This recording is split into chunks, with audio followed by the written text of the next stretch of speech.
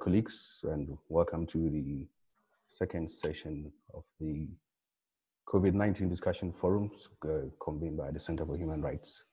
The aim of this forum is to bring staff, alumni, and students of the Center for Human Rights from all our programs, both academic and civil society, to engage on issues affecting human rights on the continent and the general situation involving COVID-19, as this particular situation is ravaging the world and it's having quite a toll on the continent.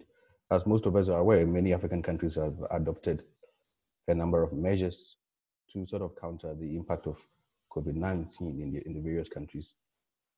And we seek to discuss how some of these measures either promoting or perhaps threatening or posing a threat to human rights on the continent. Hence the topic for discussion today, human rights under threat in Africa, ?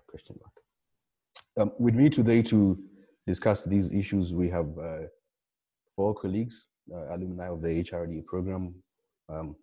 We have Dr. Azubike from University of Ilorin, I hope that's correct, who will be talking to us about the impact of COVID-19 on education in Africa.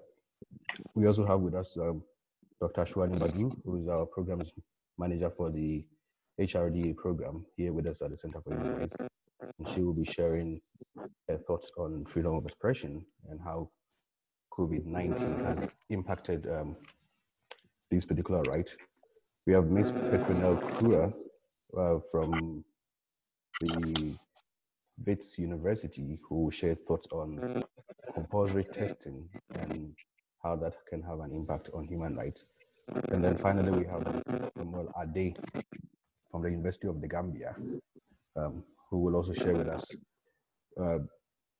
issues arising out of the impact of COVID-19 on prisoners' rights. Just as a few housekeeping issues, if you're not speaking, colleagues, would you please mute your microphone so that we don't have the background noise interfering with the presenter. We're also recording this conversation for our YouTube channel and other social media networks so that we can have a clear sound without background interruptions. At this point, I think we have already waited a bit. We have 44 participants at the moment in the room. So I will perhaps relinquish the seats and hand over to Dr. Azubike. Just remember that we have 8 to 10 minutes per speaker to provide a brief overview of the situation as relates to that particular right.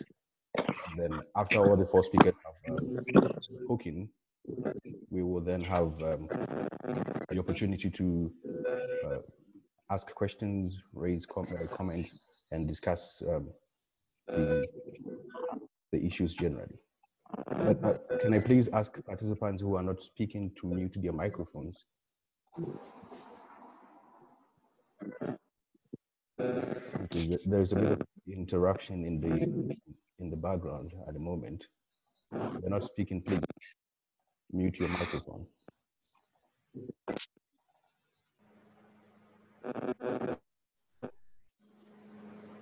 Azu, I will hand over to you now. Okay.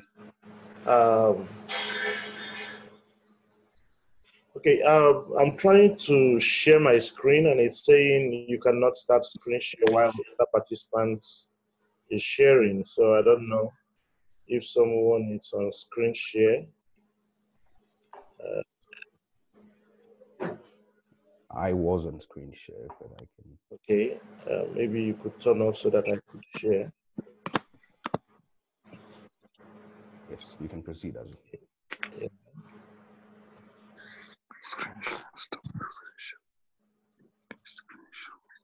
Okay, yeah.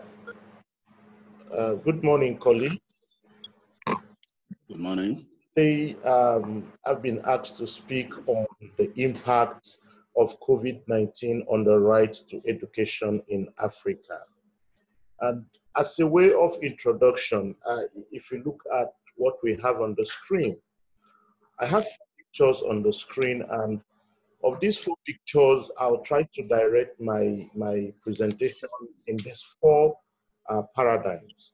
The first picture we have is the picture that has the wording saying, I am not against online teaching, but what about us? So already I want us to be thinking about the implication of this.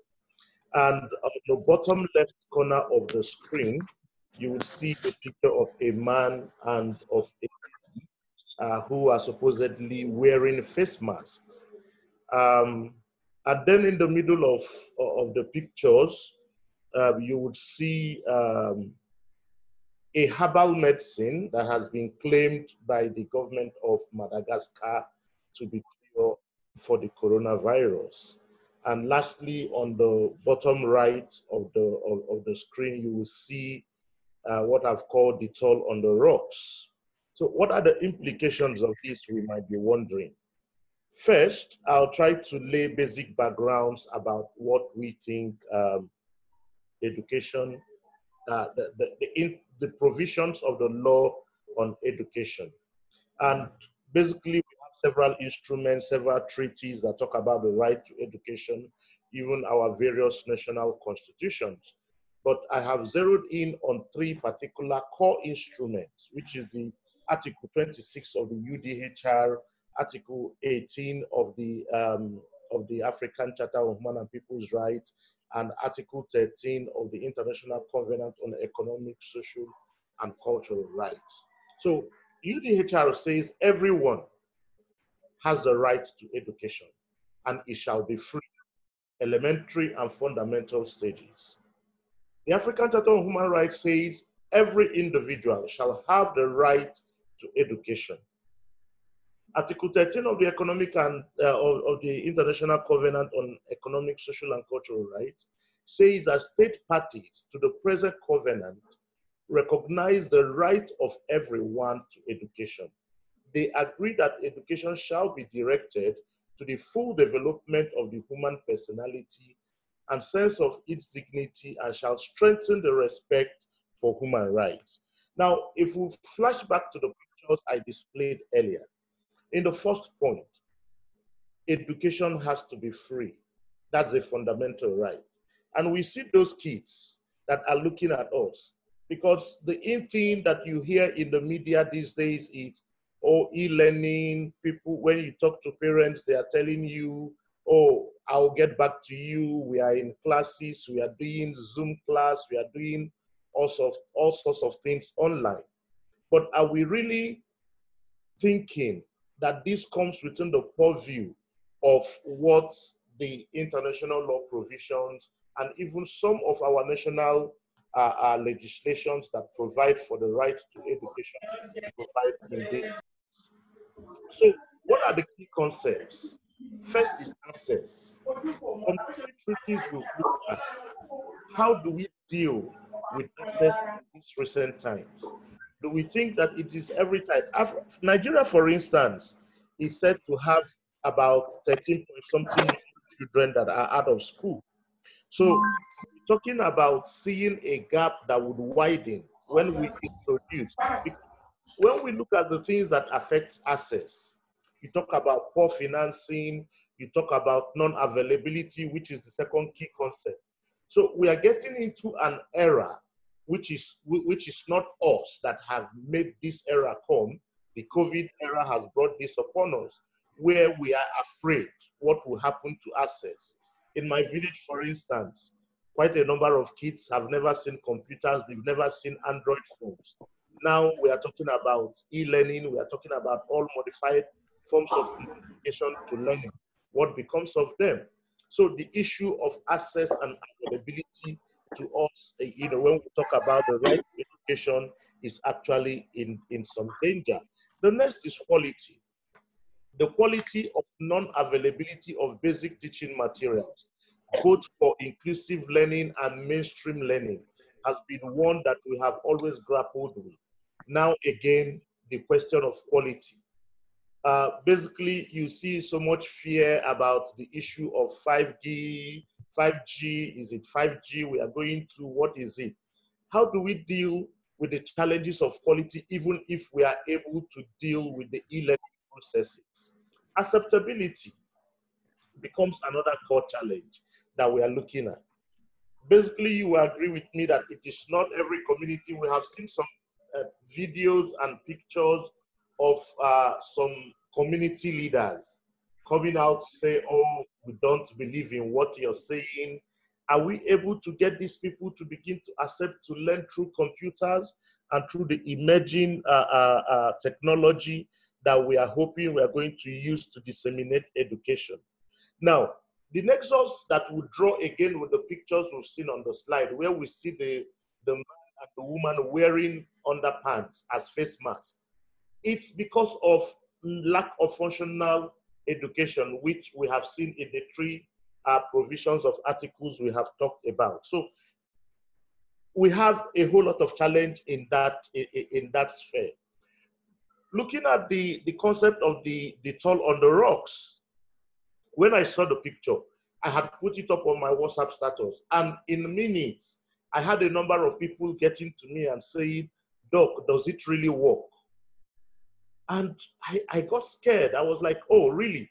So people follow this thing, and if I say yes, somebody might just be drinking the toll on some cubes, thinking, oh, because it's coming from somebody who is knowledgeable, it works. So these are challenges that are there, and we know that our people don't have this understanding.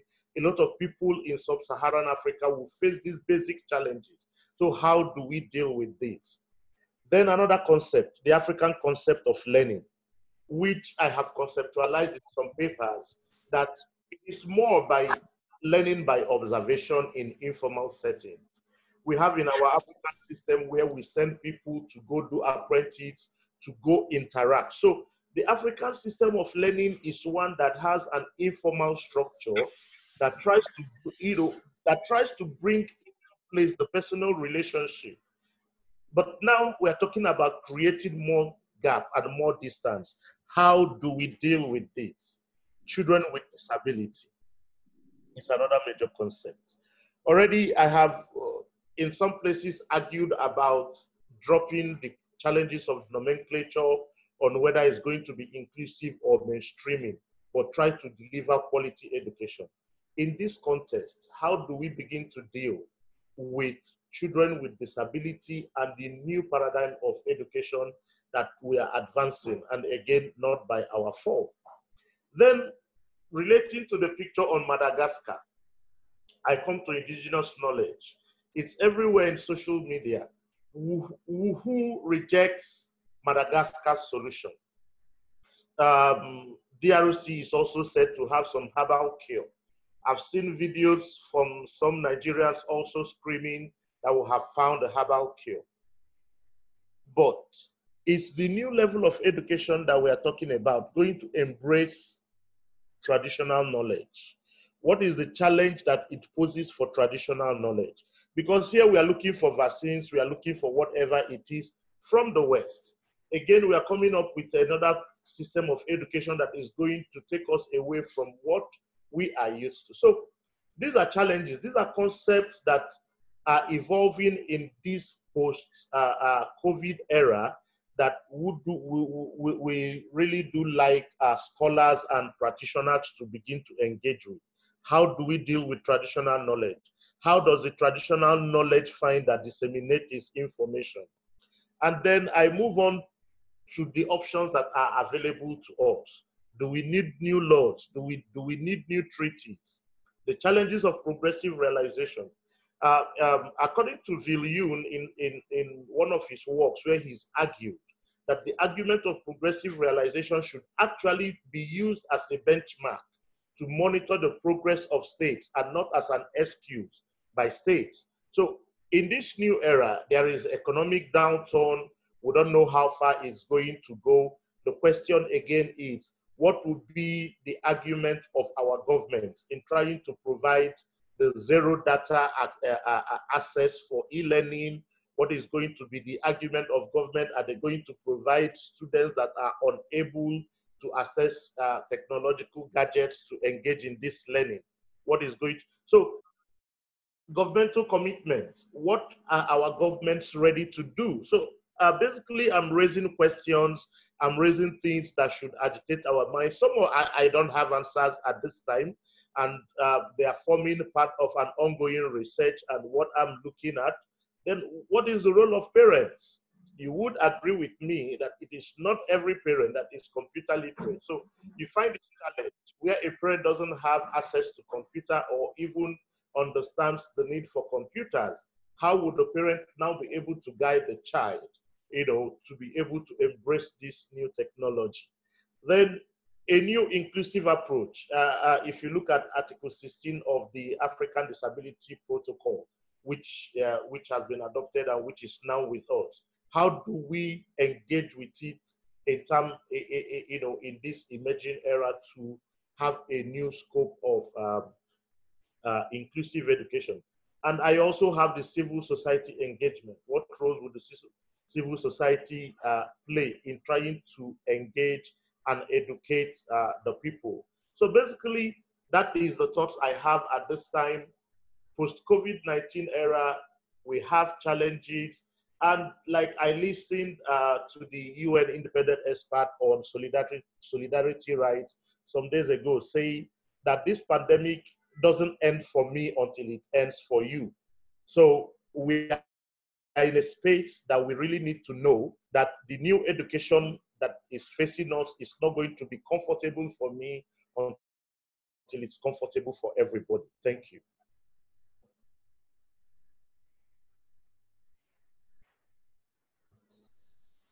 Thank you, Azu, for the presentation. I think you went a bit over time, but we will grant you that access since you're the first speaker. But just to remind our subsequent speakers that we have about 8 to 10 minutes, and we have a limited time to speak about these issues and also open the floor for general discussions from other participants. So following the format that was adopted in the first session, we would allow all the 4 speakers to speak, and then we'll open the floor for discussion subsequently.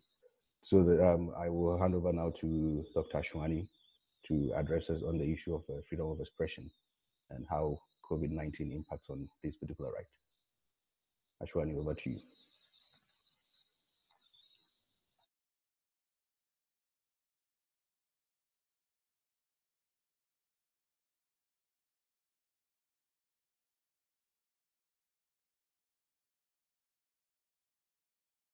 Hi. Sorry, I could not unmute myself because you muted me. So like Michael said, my name is Ashwanee and I work with the Center for Human Rights.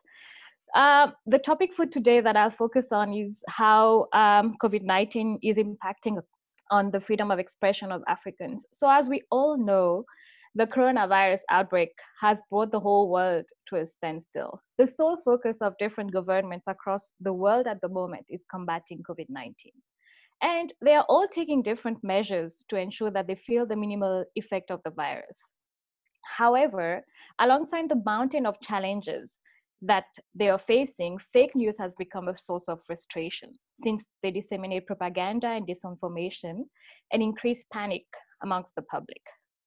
For instance, as you might already know, there have been fake news disseminated concerning homemade remedies, such as the consumption of alcohol or hot steam to kill the virus, news about the virus affecting only white people, testing kits being contaminated, vaccines being tested on Africans when they have not even yet been developed, shaving, riots, and fake videos concerning attacks on Chinese-owned businesses in Nigeria as a retaliation to discrimination against Africans in China. And this is just to name a few. To ensure that fake news is not holding back countries in combating COVID-19, the countries are adopting or implementing very strict measures to combat fake news. Many African countries have been able to contain fake news by arresting or warning those spreading them. For example, in Mauritius, the Information and Communication Technology Act has been used to arrest someone who was propagating fake news about a riot. In South Africa, the government has arrested those who are propagating the news that the virus was being spread by foreigners. And in Kenya, a man was arrested after he published false information with the intent to cause panic. And the list goes on. However, in the guise of strict controls to combat fake news, there's also the risk that African governments are violating the freedom of expression of Africans. Even before the COVID-19, many African governments were hiding behind legal provisions concerning libeling and defamation and had internet shutdowns.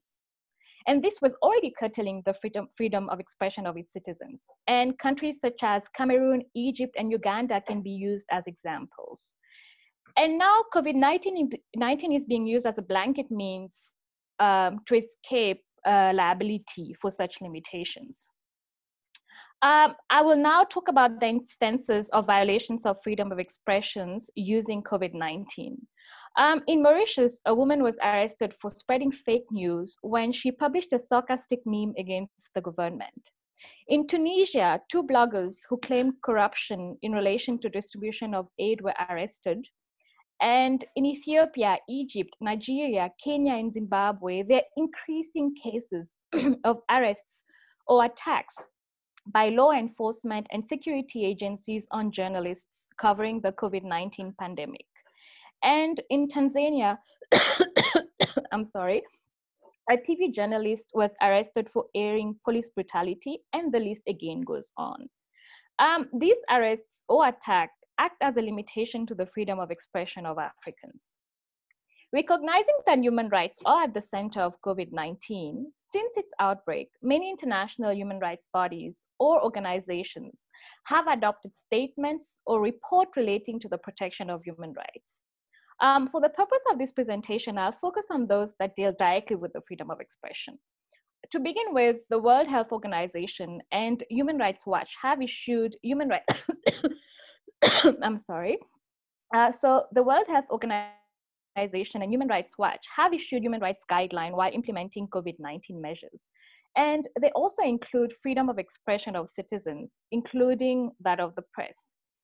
There are also several laws at the global and regional level that requires countries to uphold the freedom of expression of its citizens. And this applies even in times of pandemics, unless the limitation is justified, as is in the case of containing fake news. At the United Nations level, Article 19 of the International Covenant on Civil and Political Rights protects the freedom of expression of everyone and does provide for limitations.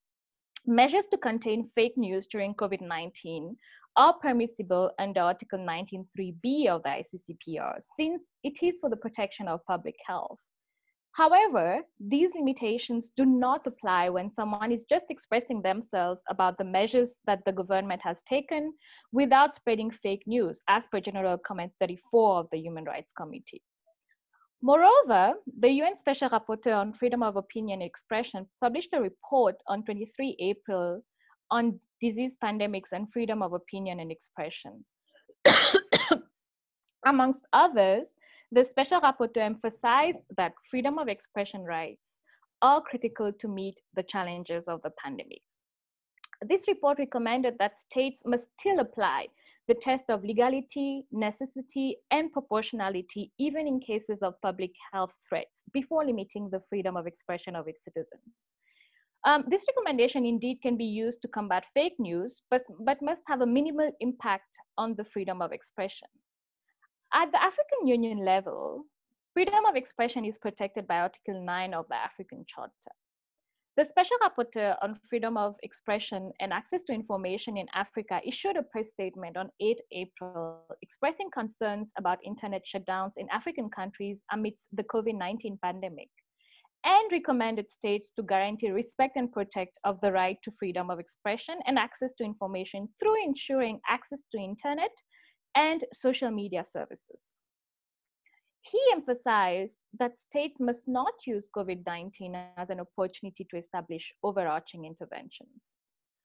Furthermore, on 17 April 2020, the African Commission published its revised Declaration on Principles of Freedom of Expression and Access to Information in Africa that was adopted in 2019. According to this declaration, freedom of expression is an indispensable component of a democracy. And no one should be found liable for true statements, expressions of opinions, or statements which are reasonable to make in the circumstances. Hence, the arrest or attacks that are being made by government officials in different African countries are against the African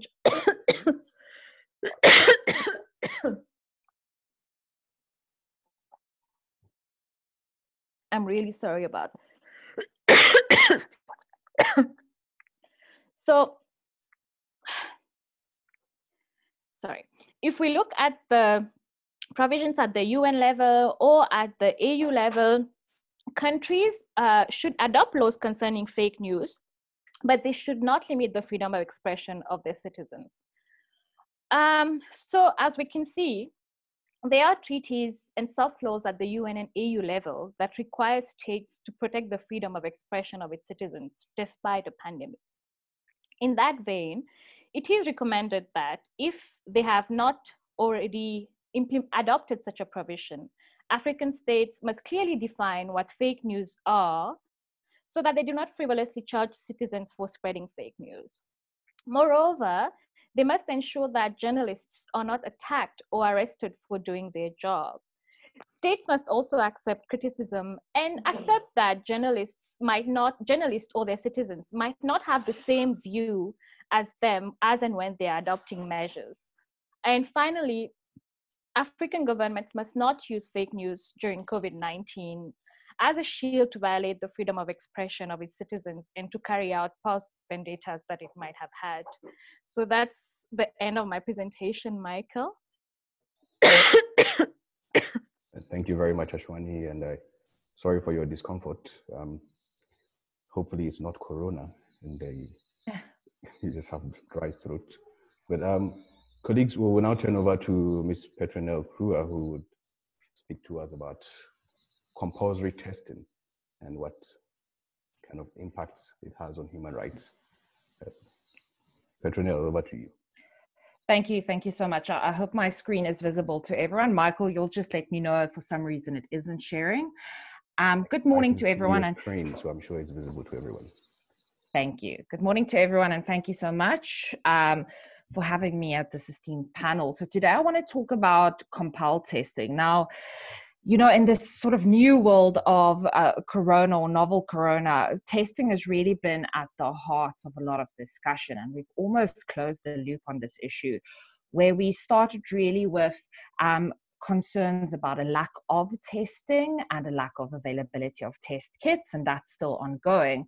But now moving towards a call for scaling up of testing or mass testing. Now, I'm sure in most jurisdictions, there has been some sort of communication from health authorities to scale up testing. And we see that at AU level, we now have PACT, so the Partnership to Accelerate COVID-19 Testing.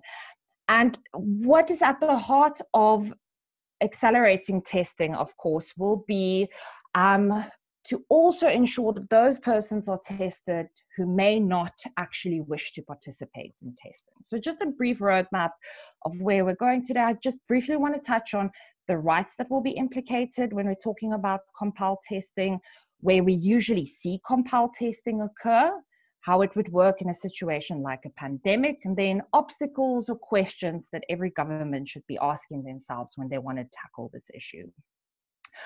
I mean, you know, I was going to talk about fake news today, but I think Dr. Budoo really just spoke about this very eloquently and set out one of the main issues that we have when we need to compel someone to test, forced test, mandatory testing, testing without consent, whatever terminology you want to use. It basically is twofold. It's the spread of fake news, and it's also a distrust in state authority. And, you know, the latter oftentimes being warranted. So where we have situations where we have fake news and distrust, oftentimes you'll see in communities that there will be a reluctance of certain members of the community to assent to testing. And we have seen that in South Africa. And when we're talking about compulsory testing, it sort of is coupled with COVID-19, with discussions about forced quarantine, isolation, and treatment, of course. And when we're talking about this, it's effectively, as always, a balancing of rights. So we want to balance the rights of the individual on the one hand with the rights of the community. So individual rights, privacy, security of person, bodily integrity, dignity, and then the rights of the communities or of your community to basically have good public health. So just a breakdown of why I'm putting, the right to access to healthcare or the best attainable mental and physical state here. When we look at that, it cuts both ways. So firstly, your individual right to access to healthcare also includes freedoms, which would be the freedom not to be forced into any kind of invasive medical procedure. But on the other end of the spectrum, and here's just an example from the ICSCR, we see that the right to health also has a public health component where, specifically it's the control and treatment of epidemics to ensure that everyone would be healthy in a society. I mean, we frequently see this discussion when we're talking about vaccines and whether or not to make them mandatory. So where do we usually see compelled testing? And I mean, this will be different for every jurisdiction, but I mean, broadly speaking, you'll see issues of compelled testing when we look at criminal cases where, you might want to force someone to, after a sexual offense, maybe undergo an HIV test or, a blood test to see, to link them with the specific crime that you allege they committed. Also frequently seen in paternity matters coupled with maintenance claims. And then, of course, especially on our continent, pandemic situations isn't really new. I use the word notifiable diseases on my slide because that's just, how we would speak about it in South Africa. The idea being, that certain communicable diseases, specifically, you might want to compel testing to ensure that, the public interest is being protected. And generally, there are a few observations that can be made from these realms about how compelled testing works. And I think the most important observation here is that it's almost always done on an individualized basis. So what does that mean? It means when you compel someone to test, usually your local test would be some form of a reasonable suspicion test or, a prima facie test where whatever the purpose for the compelled testing is, there has to be some sort of factual nexus. So you can't just force everyone to undergo a blood test. There has to be some sort of link to the crime. For paternity testing, we frequently see that there has to be some sort of factual nexus. In Kenya, sort of adopting the Indian approach with this, where you have to show a factual nexus and a balancing of rights before courts will actually, force someone to undergo a DNA test. And then another very important element is it is not always, but it is often coupled with a form of judicial control. So why am I talking about all of this? Well, let's quickly just pause on how, in this particular state, compelled testing could work in every country. And because it's impossible really to discuss the legal regulatory environment in every country, I just quickly used our South African example, and don't be deterred, you don't have to read this, but just to illustrate that even, in sort of these new extraordinary times of SARS-CoV-2, we see that we still have compelled testing, which is individualized, where a magistrate or a judicial officer has to apply some sort of an objective test. And this can be problematic, and this raises a few questions that everyone should be thinking about. If we want to scale up testing, how will that work when the test still operates on an individualized basis? So we have to think of things. What does your current regulatory framework say about testing? So in South Africa, in my opinion, right now, there is no legal basis to go out and do mass compelled testing. You would have to go on an individualized basis, identify, let's say, 200 persons in a community who refuses to be tested, and take those cases before a judicial officer, which is just impractical. So you need to look at your current regulatory environment. We need, as government specifically, needs to make sure that they have some sort of legal basis. If they have to rely on compelled testing on a mass level, that they are in fact operating legally. And we have to ensure that community members are given accurate information so as to co-opt as much consent as possible when we have these mass community testing schemes.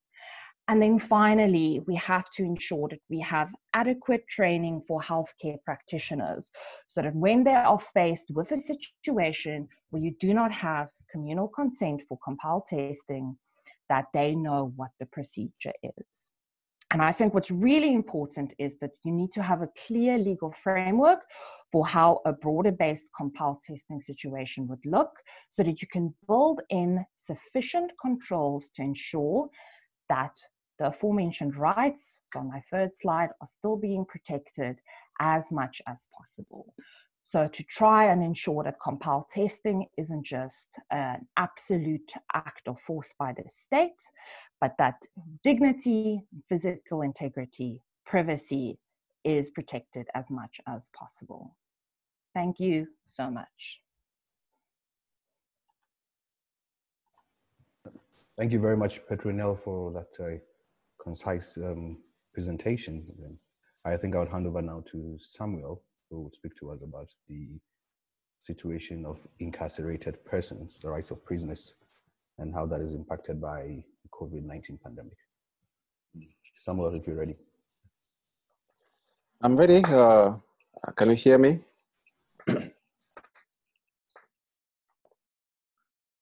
Samuel, can you hear me? I can hear you. You may proceed, Samuel. All right, thank you very much. Good morning, everyone. My name is Samuel Ade, and I'm with the National Agency for Legal Aid in the Gambia. I also lecture at the University of the Gambia. I'm called upon to make a presentation on the impact of COVID-19 on the rights of prisoners in Africa. Actually, the topic of my presentation is a little misleading, requiring that I make a few clarifications before we proceed. It is important to note that we have two categories of persons that are actually locked up in detention centers or in our correctional facilities in the continent. And the first group will be people I will call detainees. And this group are persons who are deprived of their personal liberty, but who have not been convicted of an offense. The second group will be prisoners. Prisoners are persons deprived of their liberties, but as a result of having been convicted for an offense. It is important to make this distinction at the very beginning of my presentation because as we go along the line, we're discussing about certain rights that accrue to this group of persons. Some rights will accrue to one group and will not accrue to the other. I would try as much as possible to make these distinctions as I proceed with my presentation. It is also important to note that notwithstanding that persons deprived of their personal liberty, and be them prisoners or detainees, are still entitled to several rights which are protected by a host of international human rights instruments and regional human rights instruments, as well as in national constitutions. And when we talk about international human rights instruments, we'll be looking at the ICCPR, the Convention Against Torture. And when we look at, when we talk about those rights, we'll be looking at the African Charter on Human People's Rights, particularly Article 6 to 7 and Article 16, as well as the Robben Island Guidelines, which talks about certain rights accruing to people deprived of their personal liberty. Just a brief background, I want to say that on March 11, 2020, the World Health Organization declared the coronavirus a pandemic. Prior to the declaration by the World Health Organization, countries faced with huge rates of infection and deaths had taken measures called emergency measures to curb the spread of the virus. Some of the measures included shutting down of schools, shutting down of businesses, the banning of flights, the employment of state of emergencies and curfews, which result in the shutting of entire cities and communities, the banning and limiting of measures of all manners of public and private gatherings, limiting it to a maximum of 5 or 15 persons, the encouraging of the wearing of gloves and face masks, and the frequent washing of hands. And last but not least, measures encouraging people to employ social distances. These measures are motivated by the fact that the virus, that's the coronavirus, is mostly contracted through personal contact and spreads very rapidly in crowds. Therefore, personal contact must by all means be very limited, and crowds is a no-go zone. This brings me now to the question, why are we interested in persons deprived of their personal liberty?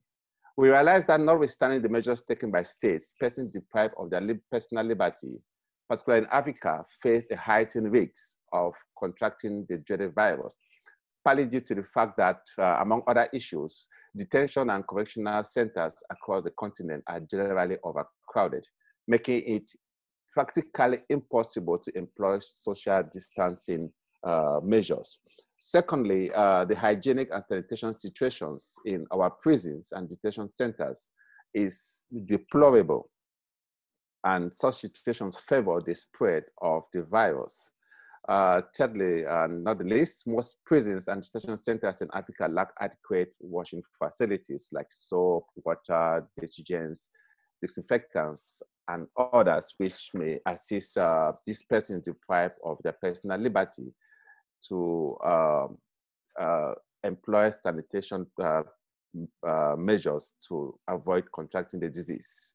Additionally, I want to say that measures undertaken by states to curb the spread of the disease are not specifically impacting on the lives of those who are deprived of their personal liberty, such that those who are deprived of personal liberty have the likelihood of their rights being infringed by these measures taken by states.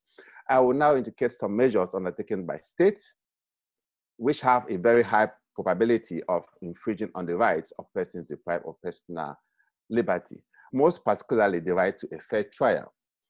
Some African states, including Botswana, Cameroon, Chad, Morocco, the Gambia, Egypt, Ivory Coast, Ethiopia, Kenya, Madagascar, Mozambique, South Africa, and Rwanda have placed a ban on or have suspended prison visits by family members and lawyers of detainees. While this measure is well-intentioned towards preventing contamination by detainees and prisoners by members from without these centers, they have a high probability of infringing on the rights of detainees to a fair trial.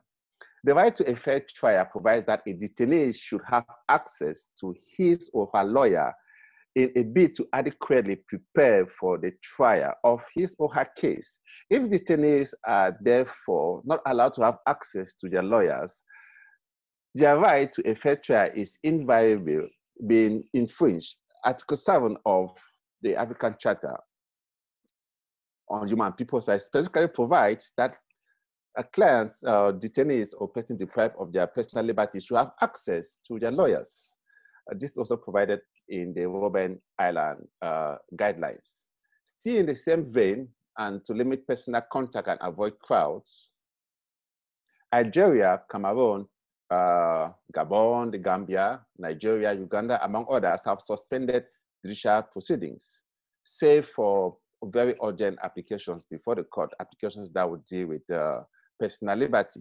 The consequence is that most court houses are closed and hearings have been suspended indefinitely, leading to a probable violation of the detainees' right to have their cases determined within a reasonable time. We should note that detainees are presumed innocent until proven guilty by a competent court of law within the required standard of proof in criminal trials. The continuous incarceration of detainees due to the suspension of judicial proceedings that amounts to a prison custodial sentence being safe, particularly when the detainee has not pleaded guilty to any offense or have been proved guilty according to law. This is a clear violation of the right of these persons deprived of their personal liberty to a fair trial. This does not only limit to detainees. Prisoners who have been convicted have filed appeals. Those appeals are pending before the appellate courts of most jurisdictions in Africa. With the courts being closed, there's a high probability that those appeals may not be heard for the next 5, 6, 7 months, depending on the duration which this pandemic will take before courthouses are open. So you see how the rights of prisoners, particularly the rights to a fair trial, are heavily impacted by measures undertaken to curb the spread and to also contain this dreaded virus. Another important right which I will mention before I round up, I know I'm running a little bit out of time, but I'll try to summarize as much as possible, is the right to health. The right to health is an inalienable right that accrues to everyone without distinction. The right to health also requires that the government provides, I beg your pardon, excuse me.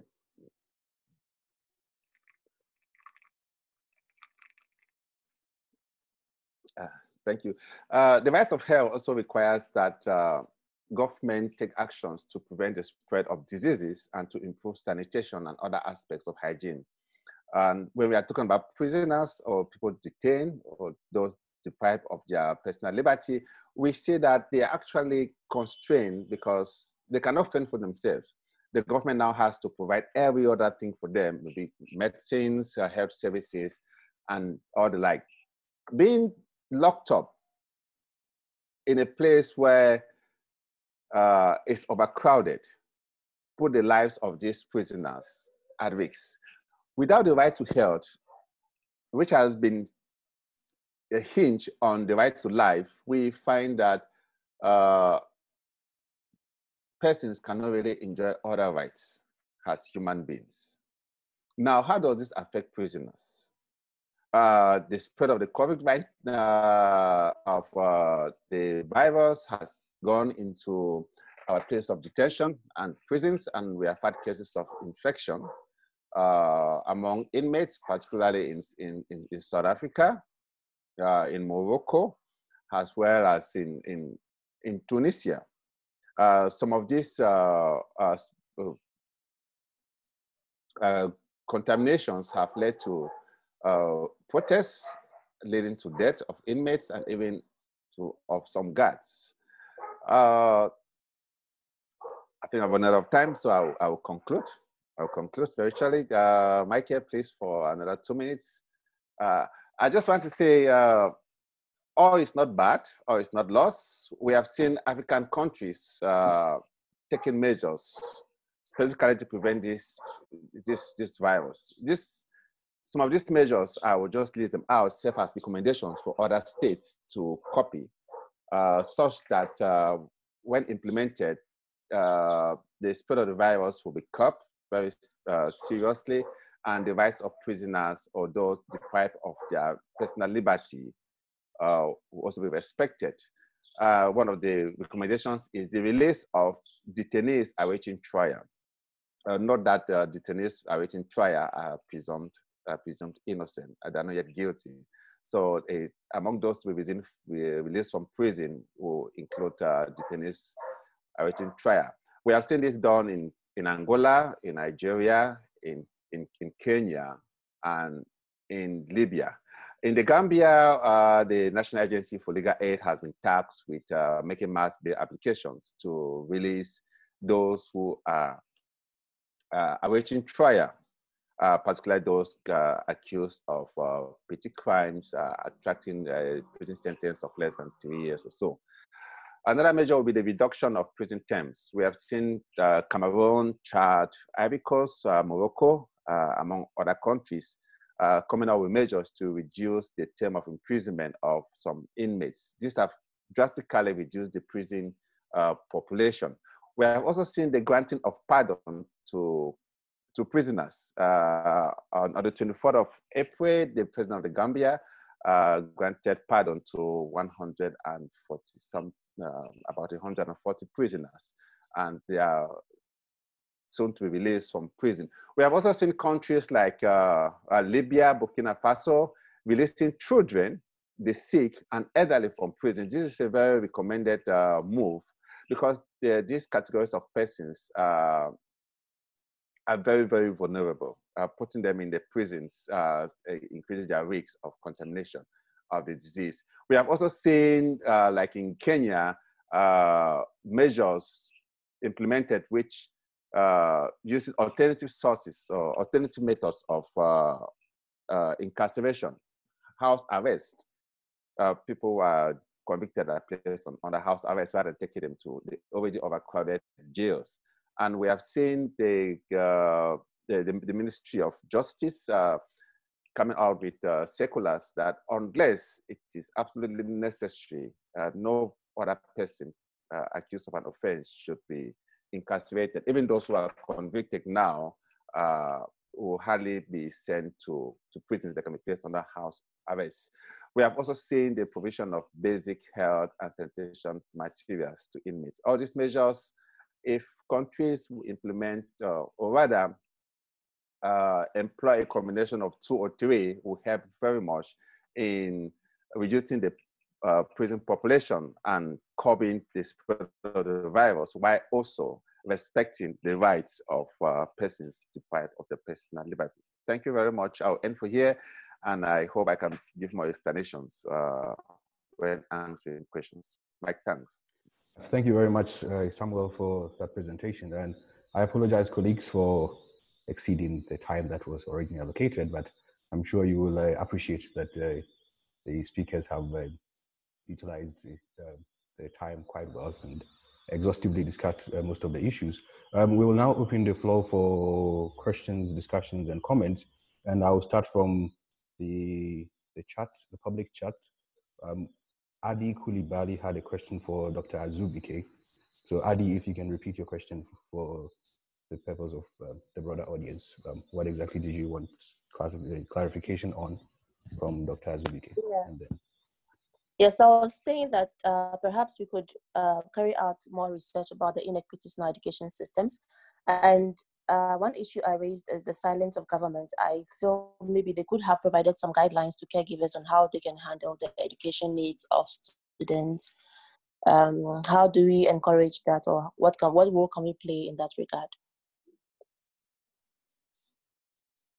Okay, thank you, Adi, for the question. And I think something that we need to see from what is happening is the challenge. And when I spoke about government's commitment, this was basically what I was trying to drive at. But when you look at the political economic challenges and the transfer of responsibility from our various governments to the citizens, in Nigeria, for instance, the government has come out to say that banks and government workers can go back to work from the 4th of May. Nothing has been said about schools. The minister... I think you're sharing the wrong screen. No, I'm not sharing the wrong screen. I'm sharing this screen purposely because here, when I talked about the parental responsibility, someone had shared the meeting login details with a parent, and this was the response. And the parent says, I'm sure that you know Zoom is China's product, that every discussion done in any part of the world, it's in their headquarters. So you see the layback, there is already a lashback. People wouldn't now even want their children to sit in front of Zoom, that they are having e-learning because they feel China is up to something.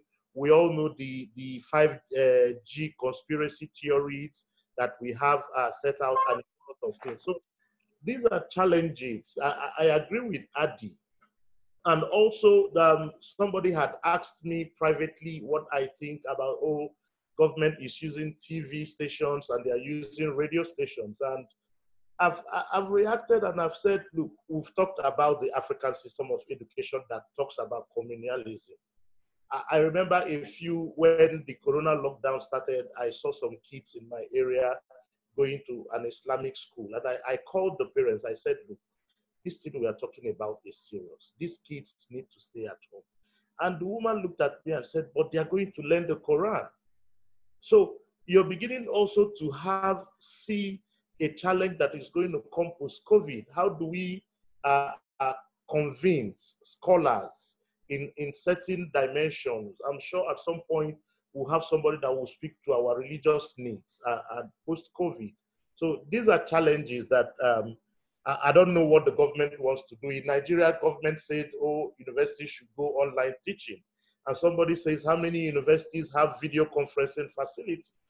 So these are challenges. And I don't know if government is running away from this responsibility. And that is why already I begin to say that they must not give us the progressive realization excuse, but rather adopt a positive interpretation to the question of progressive realization. Thank you very much, Azu. We had another question from Milka. Milka, can you repeat your question just for the purpose of the audience?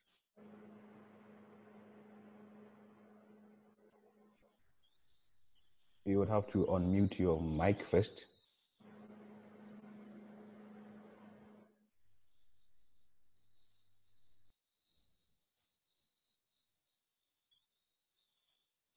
Okay.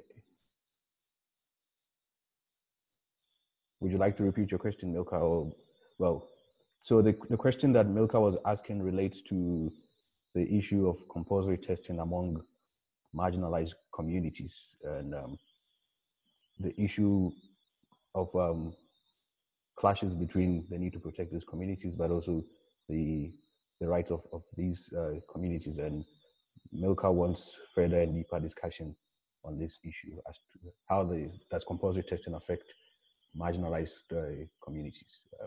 So Petronell, if you would like to take up this particular question.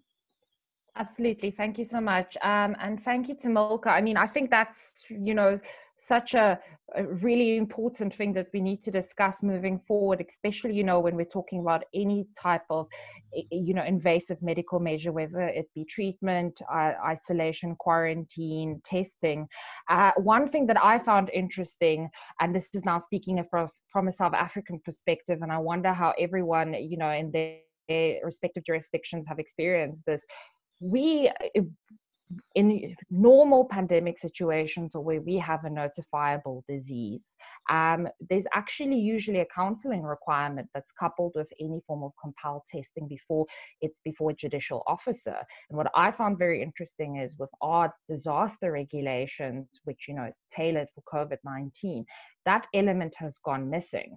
And I actually think, you know, that would be the point of departure when we're trying to engender trust with communities, is before, you know, taking vast measures such as compelled testing. I think we need to have a twofold approach, which is first sharing information accurately and being truthful and, you know, engendering trust, and then secondly having open lines of communication so that we can ensure that we avoid situations where we actually have to compel testing in the first place. Thank you.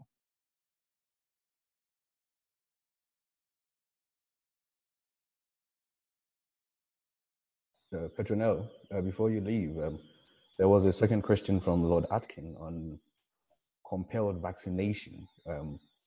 In the situation of a pandemic where there's potential public health consequences, what do you think could be the implications for compelled vaccination if a vaccine is covered?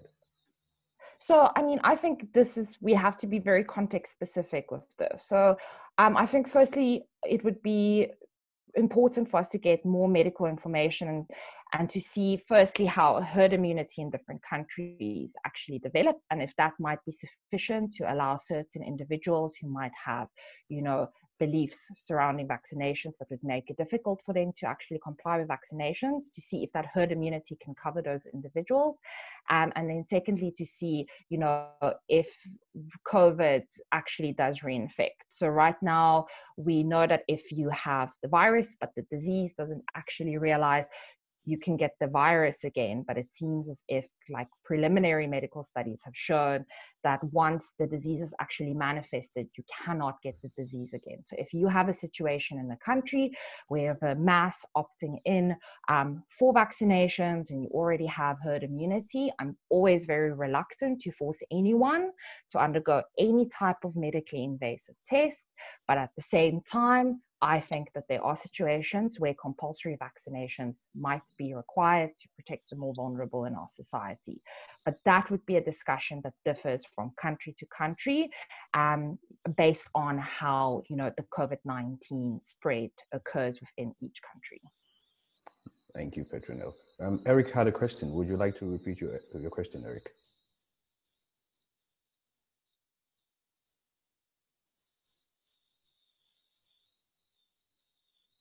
I'm not sure if, okay, Eric is here. Can you hear me now? Yes, we can hear you, Eric. Good morning. My question related to the situation prevailing in my country, Burundi, but it may also be prevailing elsewhere on the continent. Currently, we are in an electoral campaign, and it seems the government want to avoid any dramatization of the pandemic. This leads to excluding some private media from attending the briefing. Of course, there are many other limitations to freedom of expression, but I just wanted to know the view of Dr. Ashwanee on the politicization of the pandemic on the continent, whether it has also led to the restriction of the freedom of expression. Thank you. So I did a bit of research on Mauritius prior to this. And so in Mauritius, while the Prime Minister is giving a press briefing, it's only the Mauritius Broadcasting Corporation, like state-owned media, that's allowed to be there to receive information. So there's been a bit of debate about why we are not allowing other media companies to have access to these media briefings and ask questions. And there have been the instance of like one of the radio stations we had for lost its license for 2 days because of reporting something back in November 2019. So politicization of the pandemic is not it's very common across African countries. I think in this situation, like what South Africa is doing is actually very good, because you have representatives from all different media who have access to the press briefing. And unfortunately, apart from putting pressure on the government, apart from writing about it, apart from debating about it, there's not much that can be done. But if you have a progressive judiciary, it is actually something you can take up to the judiciary and talk about the press briefings. The fact that the press briefings do not include you leads to a limitation on the freedom of expression. I know back home, like in Mauritius, there was a case where, this is not in relation to freedom of expression, it's really right to counsel. So for the lady that I mentioned who was arrested, so it's very political. So the lady who was arrested was part of the opposition, and she put a meme or something. And when her counsels went to the station, they were booked. So now she could not have representation.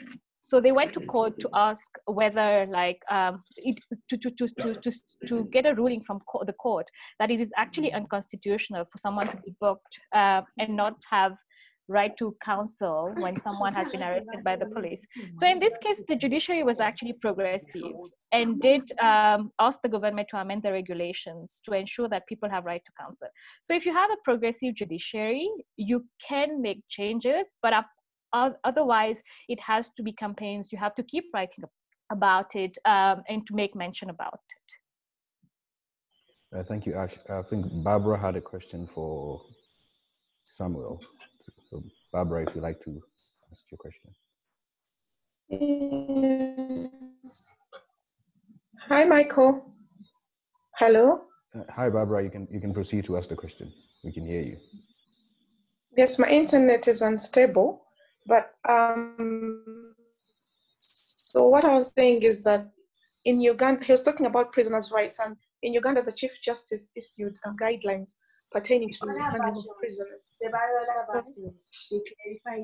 Sorry? Hello? Hello? Yes, Barbara, you can proceed. Yes, I was getting feedback. So he was telling lawyers to buy data bundle, so that they can help their prisoners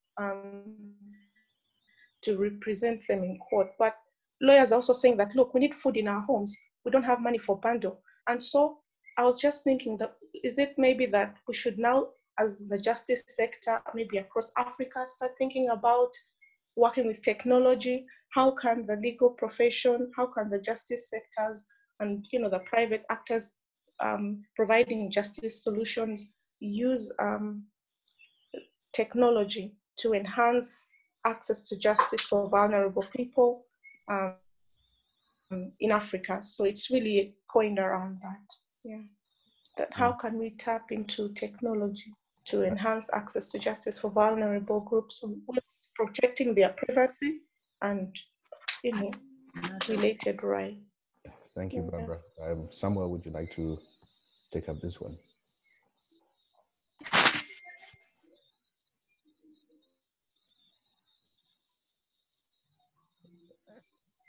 Is Samuel still with us?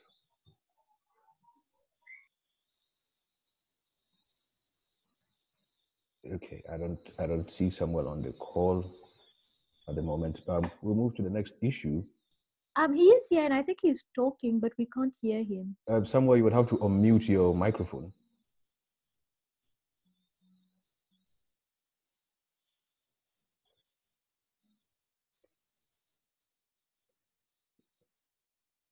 Hello, Samuel, can you hear us?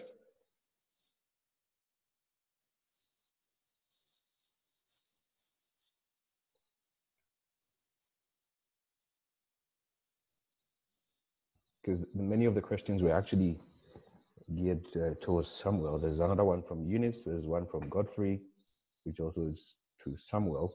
But well, whilst we were waiting for Samuel, Ashwanee, there was a question from Sule for you. Sule, would you like to proceed to ask your question to Dr. Ashwanee?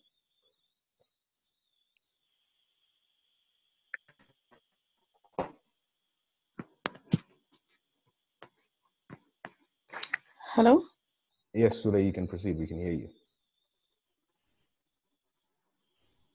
Okay, you can hear me. Good morning, everybody. I want to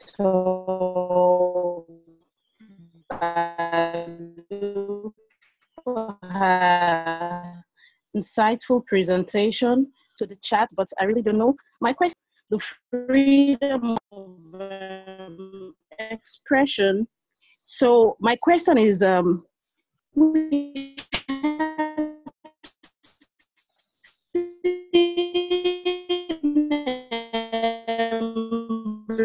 I think your internet is a little, we cannot hear you.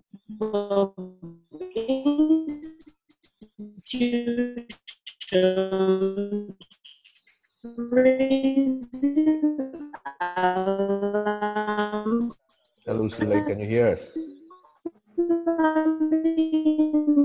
The African continent concerning COVID-19, how it's going to ravage the whole of Africa.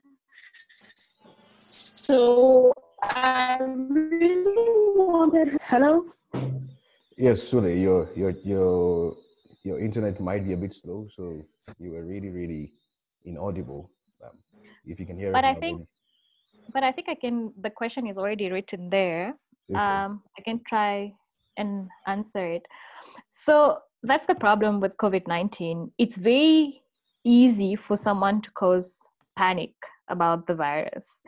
And this is what governments have been struggling with since the start of the virus, like drawing the line between fake news and freedom of expression.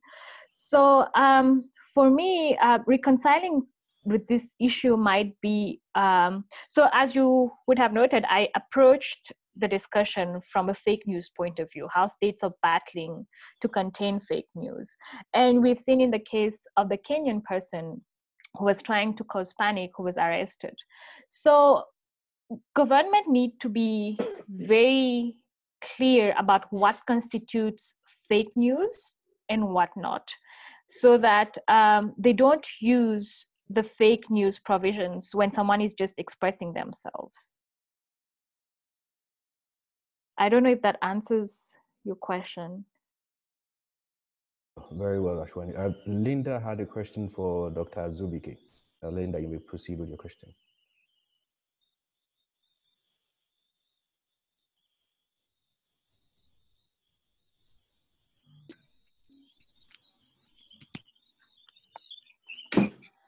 Yeah. My question, Dr. Azubike, thank you for your wonderful presentation, but I would like to know your opinion concerning the recent press release from the Education Secretary that says that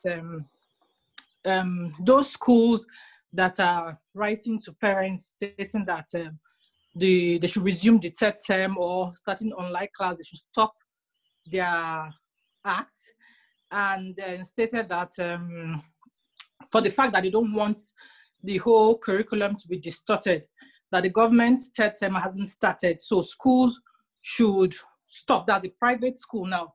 They should stop doing the online classes until the government says they should proceed with that. I want to know your take on this implication as to the freedom of education.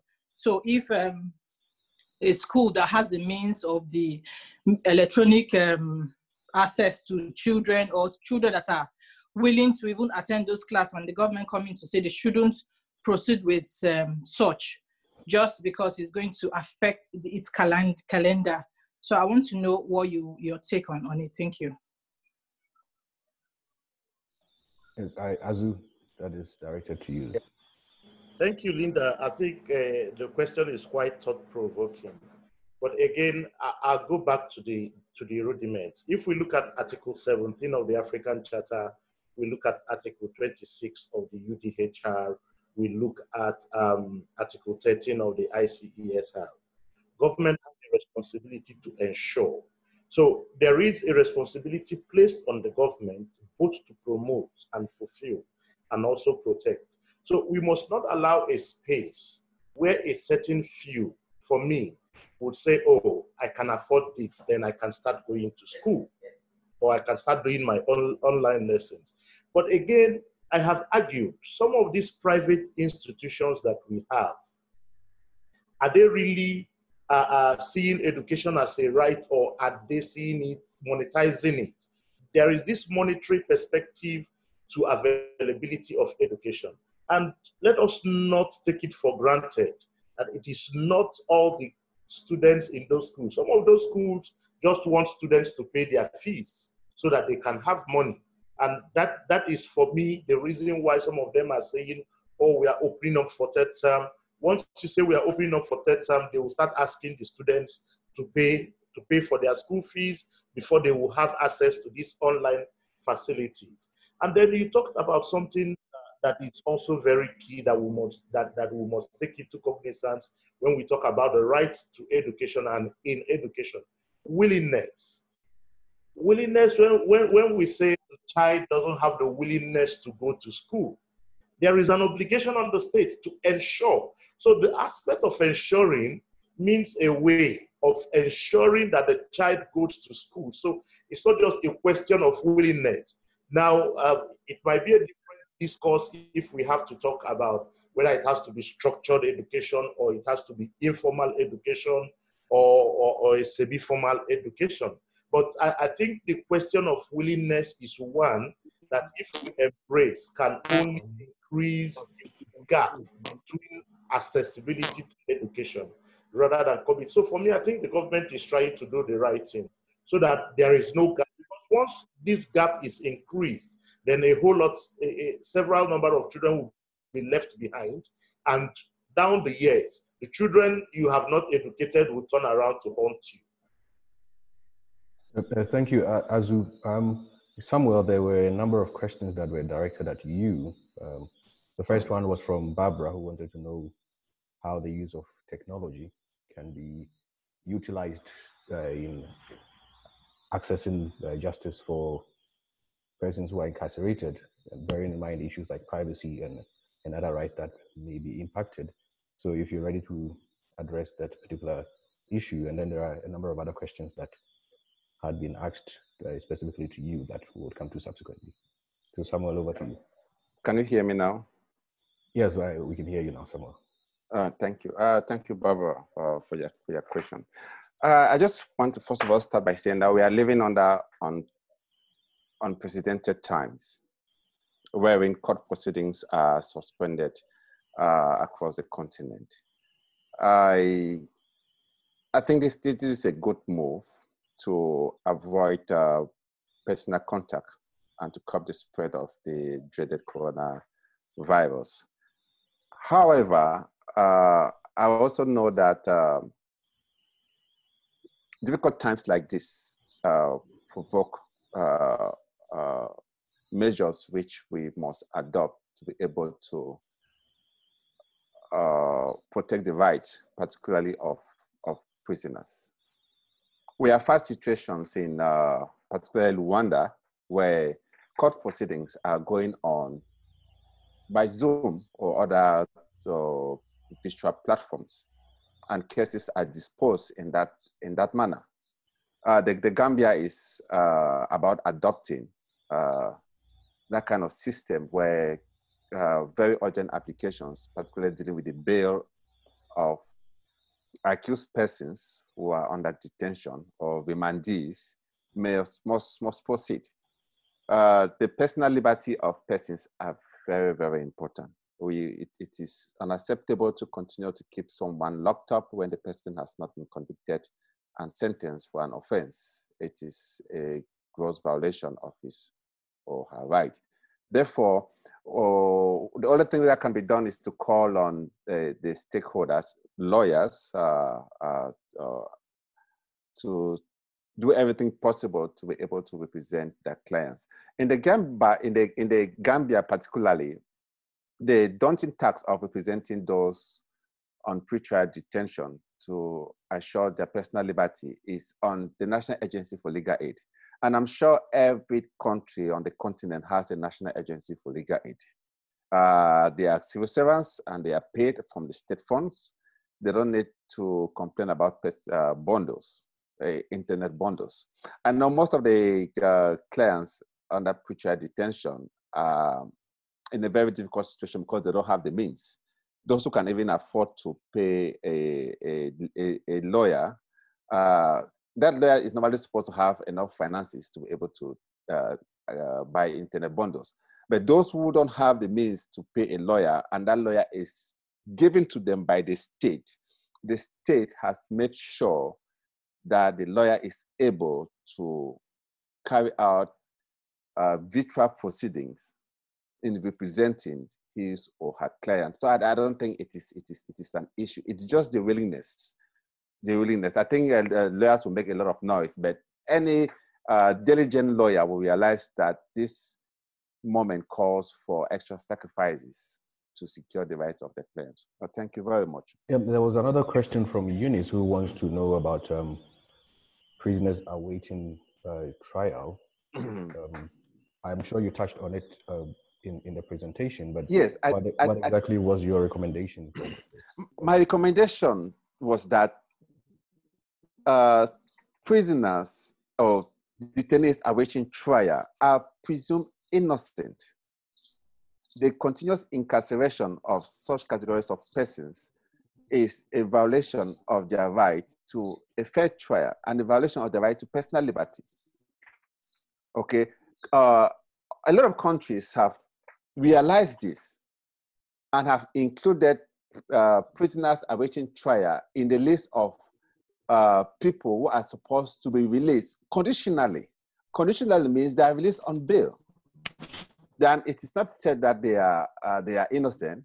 It is said, okay, based on the circumstances in which we find ourselves, we are. Hello?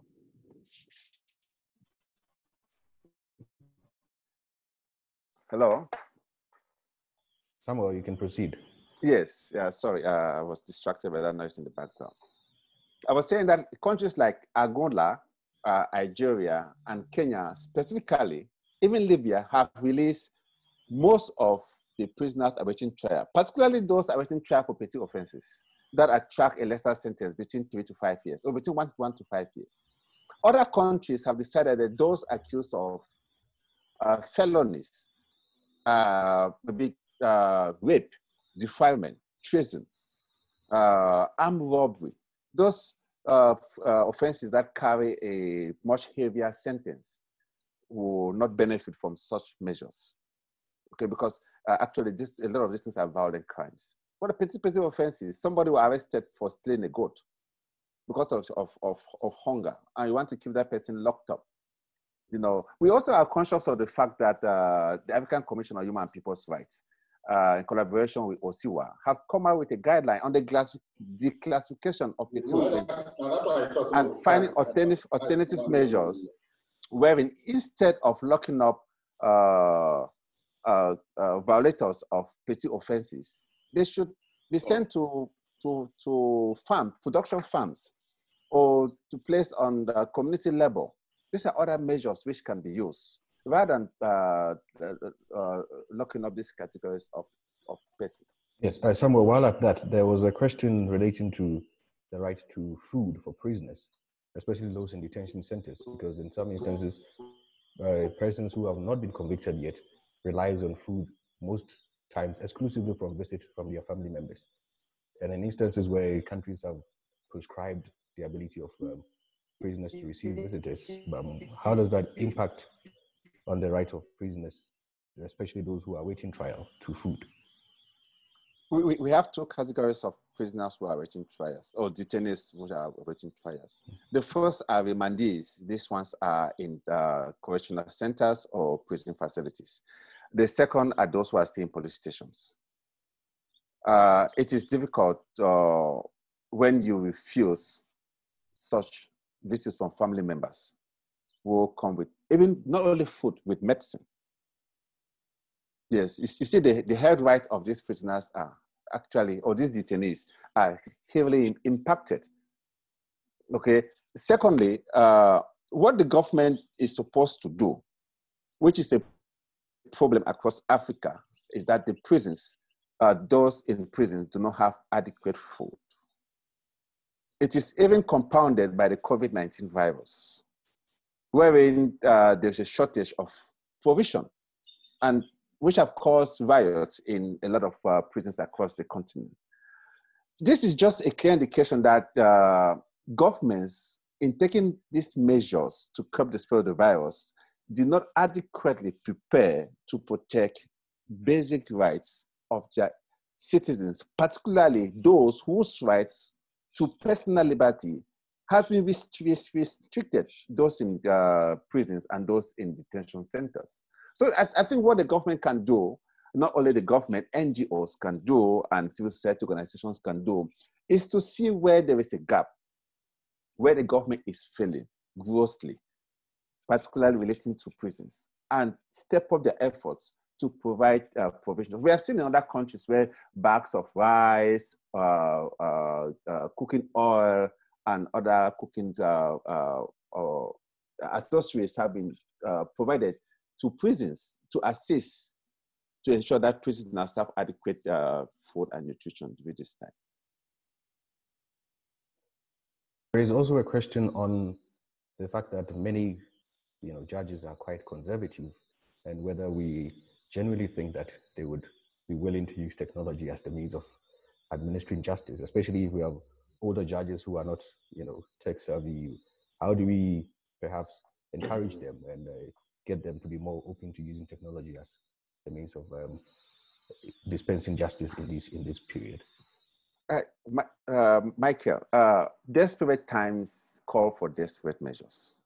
Okay, nobody called for the COVID-19 virus to spread the way it is spreading and in killing hundreds of thousands of people in the way it is doing it. It is in the interest of judges that social distances is maintained. It is to protect them also against contamination of the virus and against their families and loved ones. So I think that consciousness that it is not about me, it's about my loved ones, it's about my family, it's about the society, that some of these measures are being taken. Notwithstanding that the measures are infringing on the rights of a particular category of people like detainees, you should also understand, one thing I've realized is that to some judges who are very conservative, particularly those who refuse bail in a situation where it is clearly provided that bail can be given to this person, are those judges who have not had their loved ones locked up for a long time. When it comes close to home, the mindset changes. I don't wish that person should be affected negatively by these measures or by the coronavirus, for them to come to the consciousness that they can do these things. There is nothing harmful staying in your home or staying in your chambers and having a video conference setting wherein you listen to the submissions of parties in a particular case.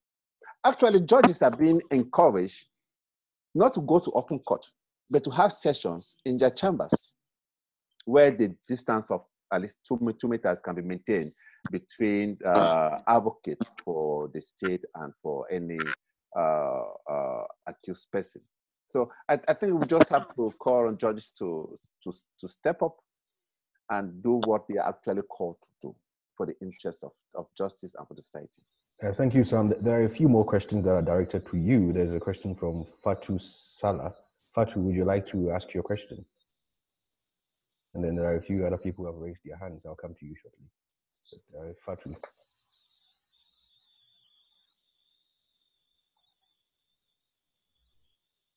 You would have to unmute your mic, Fatu. Hi, can you hear me? Yes, we can hear you. Yeah, it's my question is directed to Samuel. I wanted to know what the plan or what the packages were, if any, about the released prisoners. Because from my experience, a lot of the prisoners most often do not really have a family to go back to, or like face a high risk of stigma. And then given the present lockdown measures, I doubt they would find any means of livelihood. So I just wanted to know, from the countries that you highlighted, are there any like measures put in place for these released prisoners? Especially in the Gambia, particularly in the Gambia. Thank you very much, Fatu. Your question is very, very, very important, I must say, and brings to light some of those issues which are not put into consideration when government adopts some of these measures of releasing prisoners. Notwithstanding, I want to say that once you are convicted of an offense and you are locked up in a prison facility, you are entitled to take part in any of the recreational activities or vocational training options that are available in prisons.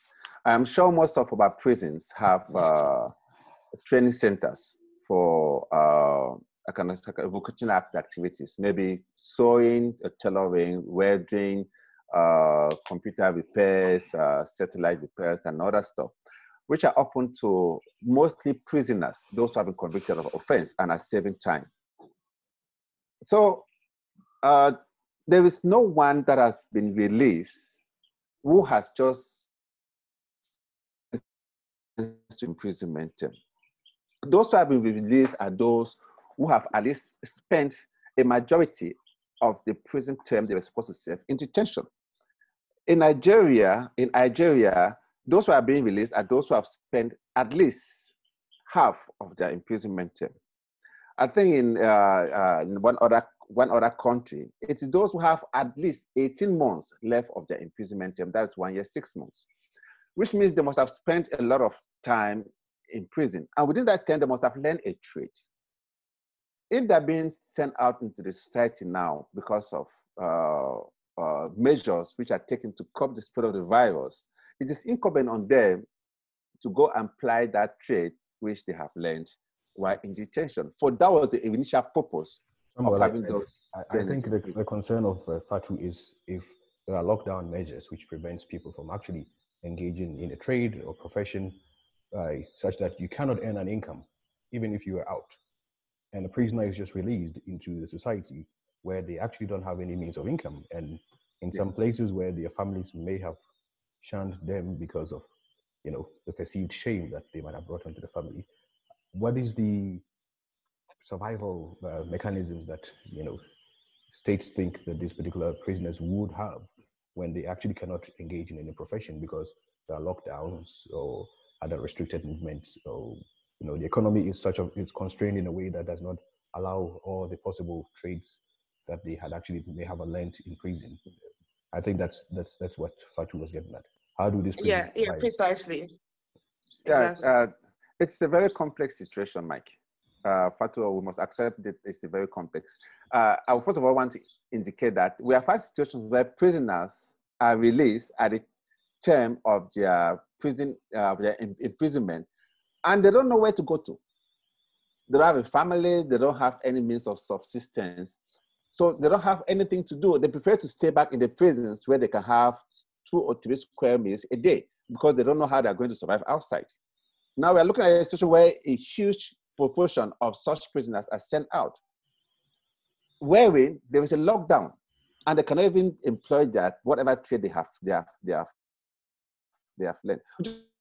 Just have to depend on the benevolence society in accepting these people who have been released. I've not seen any government who have that actually prepared a package, a financial package, to give to these people who are being released. It is understandable that they'll be taken care of by their families when they go back home. So the situation becomes very precarious for those who don't have a family to go to. There are exceptions to every situation. And I think that is where civil society comes in. That's where we have NGOs coming in to lend support to this particular group of persons. Because the government cannot really do all. Thank you very much, Samuel. I think we had 2 hands up, and then in the interest of time, there has been suggestions by colleagues that the questions that are directed to specific speakers, the speakers can read from the chat and respond rather than asking the individuals to repeat the questions because we are far behind time.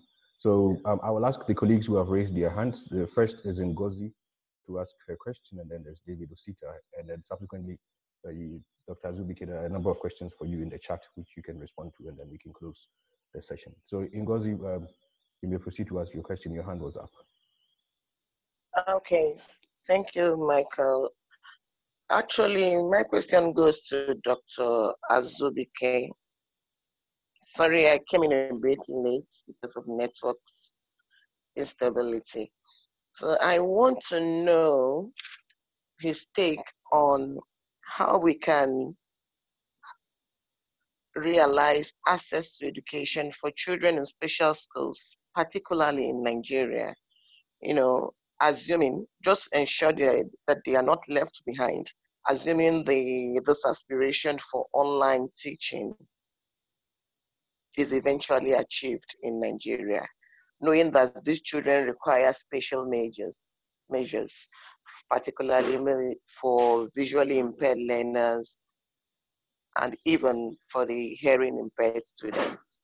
So, and other students that have sensory disabilities. How do we ensure that they are not left behind? Thank you. Thank you, Ngozi. David, you can proceed to ask your question. You have to unmute yourself, David, before we can hear you. So, okay. Is that for me also? Do I hold on? Perhaps let's ask David to proceed first, and then if it's for you, then you can proceed to answer all the rest, and then we can close it. Obviously, thank you. My question is directed to Mr. Samuel Azu. Obviously, we've seen the provisions, Article 16 of Africa, the Charter of Human Rights. Yeah. Obviously, the issue of the incarcerated is a very complex one. I really appreciate the way you really dissected everything, but I have a concern, obviously. Most of the people that were released,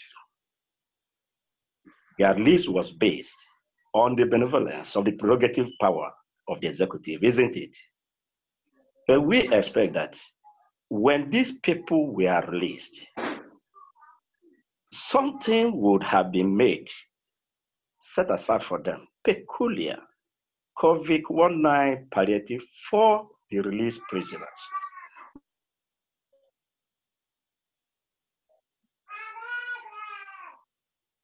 The correctional center, nothing whatsoever was made available for them, only for them to come out of the prison and started unleash mayhem on innocent people, children that were out of school, were raped, they get themselves, there was real confusion.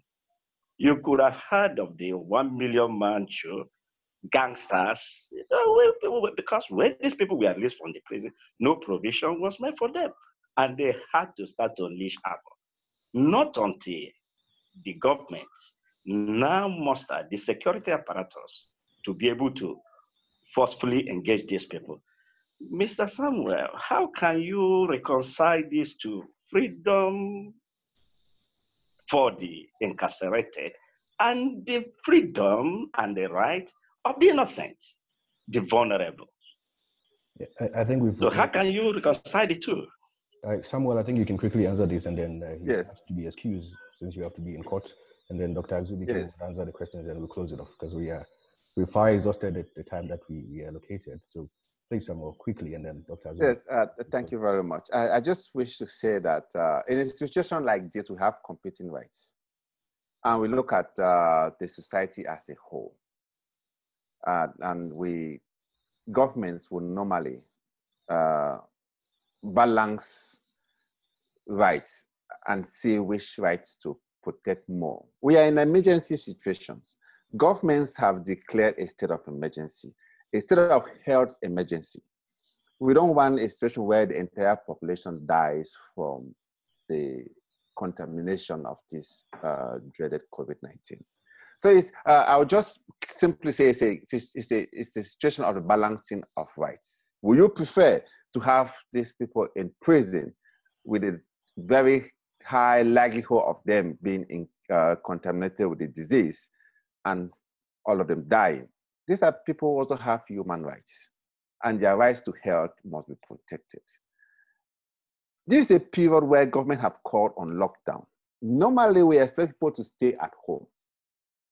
Governments have also put curfew measures in place. After 6 p.m., after 7 p.m., everybody is supposed to be at home.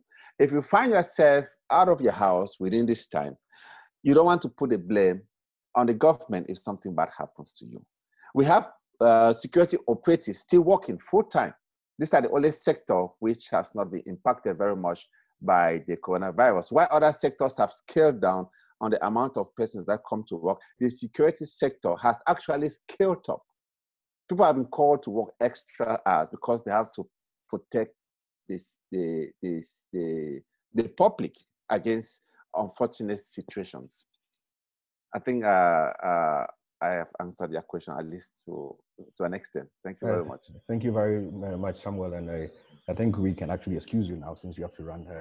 And Dr. Azubike will take over with the rest of the questions. And I think Petronell had a few final points, and then we'll close off. So Azu, if you would make this a minute or so. Yeah, so we can... Thank you. I think all the questions are quite interesting, and I'm happy because this is raising thoughts in our mind. And I don't have answers to some of these questions, and these are the challenges that we are wanting people to engage with. So, for example, Lord Atkins asked about universities being asked to go and embrace online teaching.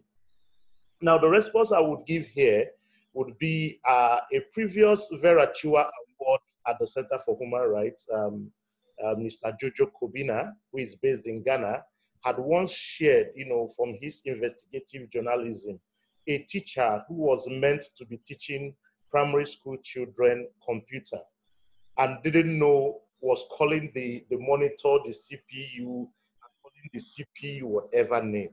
We have these challenges. How many of university academics are even computer compliant? Some are still analog.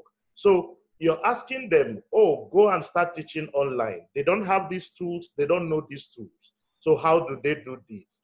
The data challenge is there. I was listening to news yesterday, and I was impressed with Edo State saying that they are going to be giving zero data to the schools to engage in online learning, which is a good one. Would that be the same for universities? I quite know that it's not all university students that can afford data to engage in online learning. So what would they do? Iyabo's question and Ngozi's question on inclusive education, I think I agree basically with Iyabo that government has a responsibility to ensure. That is what the three instruments, Article 17, Article 6 says. It is government's responsibility. So they cannot abdicate this to private individuals. And I have argued on this particular issue with Hans Ongule on the human rights and the human capital nature of the right to education. And it's clear, I mean, aligning with the Fees in Education thesis by Katrina Tomozeski, it's basic. This is government's responsibility to provide education. We cannot just leave it in the hands of private citizens who monetize education and then we increase the gap. David made an interesting intervention about the 1 million boys. I've argued also in some other quarters that because of the gap in education we have, that is what brews crime. 10 years, 15 years, 20 years down the line, the children that we would have excluded from accessing education, because remember, education is supposed to reorientate the mind. Article 26 says education makes the child to be able to contribute meaningful to the development of the society. So when we don't do this, what are we brewing? I mean, it's challenges for us. And Bumi talked about IDPs. Can we suspend the right to education? It brings the question of civil and political rights as against economic rights. Which do we go for? Are we going to suspend elections? Are we going to suspend elections in Nigeria? Are we going to suspend elections? I know some, was it Mali that went on with their elections? So suspending the right to education, I don't think it's it. But what can we do? I think we should be able to engage the various special mechanisms that we have. I mean, at the African Commission level, we have the special rapporteurs, we have the independent experts, we have the Center for Human Rights, what you're doing now in my university, at the University of Ilori, we have the Disability Law Advocacy Project and several other networks. We all have to come together. There is no suspension of these rights, because I tell you that the right to suspend for 1 minute can cause us a whole lot of ripples. We are beginning to talk about right to life, right to our properties and all of that. So it's a critical time. I agree with Ade on that. It desires critical moments. And that is why in my initial presentation, I had aligned my thoughts with the thoughts of the UN Special Rapporteur on solidarity, right? That this quagmire does not end for me until it ends for all of us. So we can't suspend the right for a few, attain it for a few, because then we are not safe and we are not fine. Thank you very much, Azu. Petronell, you had a few remarks and then we can close this off.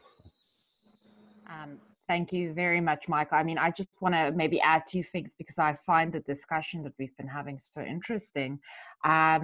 But my first comment is, on forcing the judiciary to move to, electronic platforms. And I do intend to use the word force.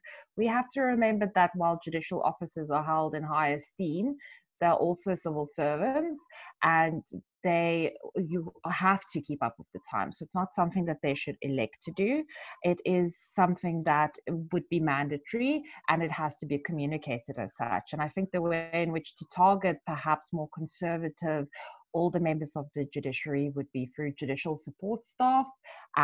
And, almost every country has a system where a judge would have research clerks and court managers, and that would be the access point there.